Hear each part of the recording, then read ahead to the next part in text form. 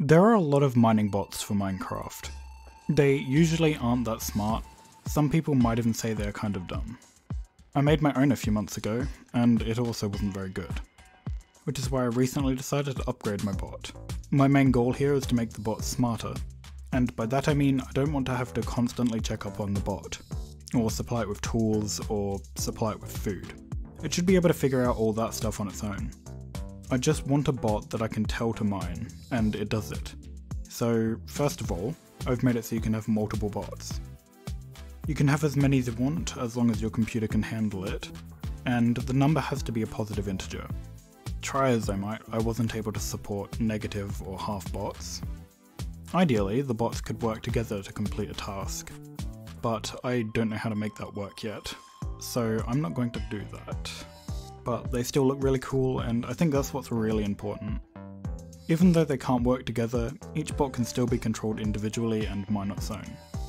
To make this work, I've made a few changes to how you command the bots. As before, you can issue a command to the bots by typing a message in chat, and the task will be sent to one of the bots that aren't already doing something.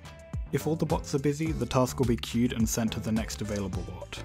If you want to send a task to a specific bot, you can do it by typing @ followed by the bot's name.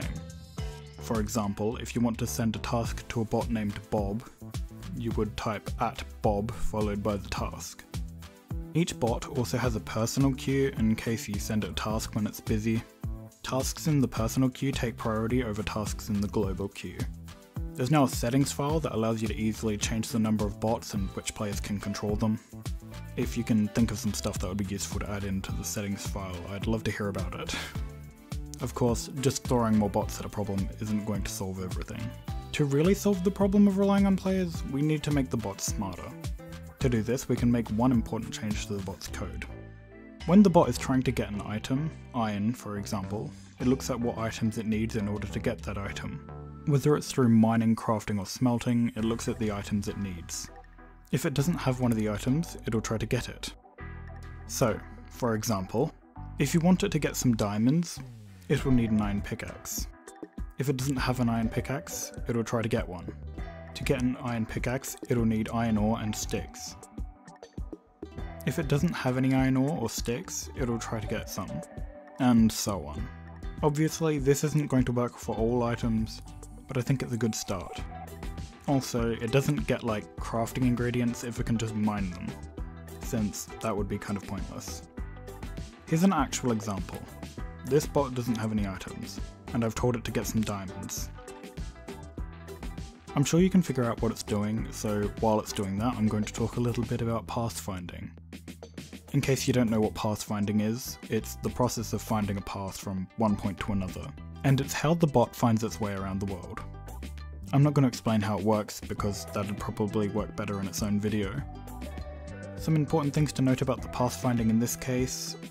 I reused the pathfinding code from my image printing bot with a few changes. It can only move in cardinal directions, so it can't move diagonally in a single step.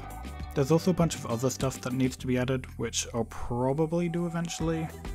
If you know anything about Minecraft bots, and mineflayer bots specifically, you might suggest that I use the mineflayer pathfinder plugin, or some other pre-made pathfinding code. And I agree that that would probably work a lot better than my own solution, and it would be less work. But in this case, I don't mind putting in more work if it means learning something interesting. Even if that means a mining bot that only works properly in a controlled environment.